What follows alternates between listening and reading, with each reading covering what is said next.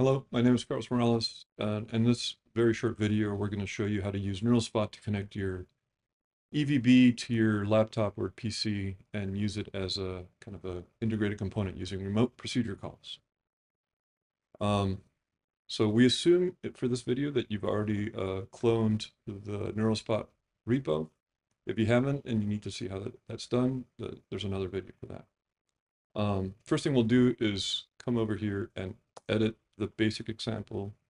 It has RPC and support built in, but it's turned off by the switch. So we'll just enable that switch, save, do a make, that should pick up the change. Now before we deploy it, let's go over here and look at our USB devices. So you can see there's only one USB device mounted on this laptop. That's the one that J-Link uses to communicate and control, and when we do a flash, that's what's used. So we're going to make deploy. That will deploy this model that we just built. It's flashing. I'll do a make view here and hit the reset button on the EVB.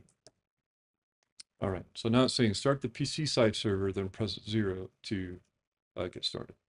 Now what happened is as soon as it did that, this other device showed up.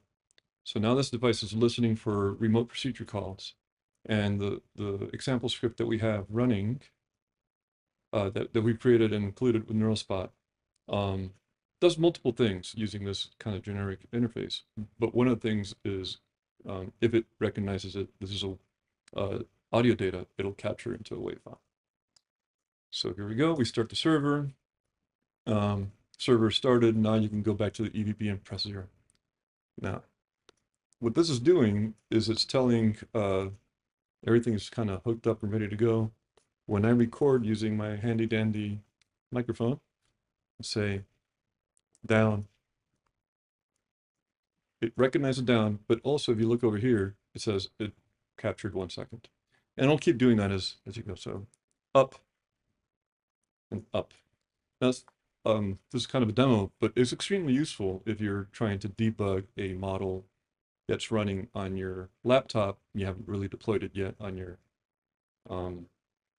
EVB, or the other way, if you have a model running on the EVB and you want to compare the results to your model running on a laptop.